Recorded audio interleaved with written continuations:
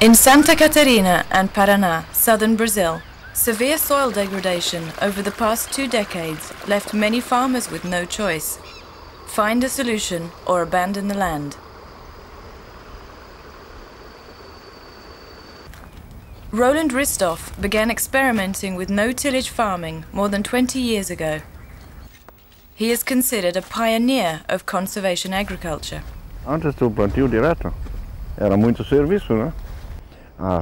Before starting conservation agriculture, there was a lot of work to do: plowing, harrowing, seeding. And then erosion would carry off all the water. If we hadn't changed over, all these would be desert now, and there would be no crops, just stones. Cover crops are the key.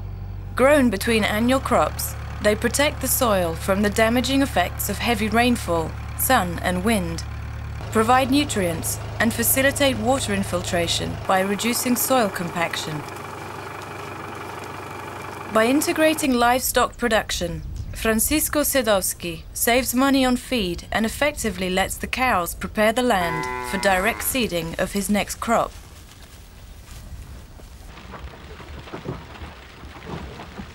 His integrated approach to resource management, which includes pig raising and fish farming, actually improves the quality of the local water supply.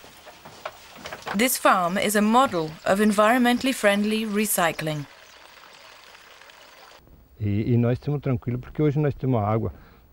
We don't have to worry now because we have clean water on our farm.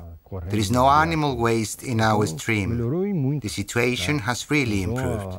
We can raise pigs without damaging the environment.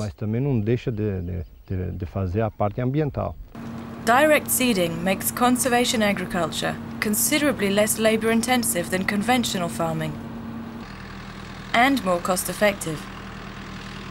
The elimination of tillage reduces machinery and fuel costs, while cover crops reduce the need for expensive chemical inputs.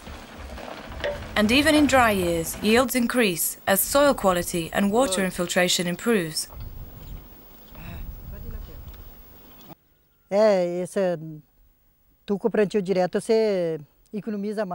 With conservation agriculture, you save money and you can produce more. I don't know the exact figures, but I think that our production has increased by about 30 or 40%.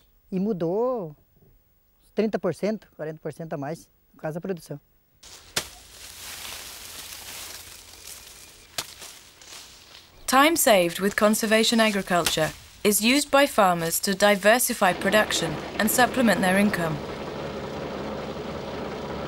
Products like sugar and jam can be sold all year round to ensure financial security for small-scale farmers.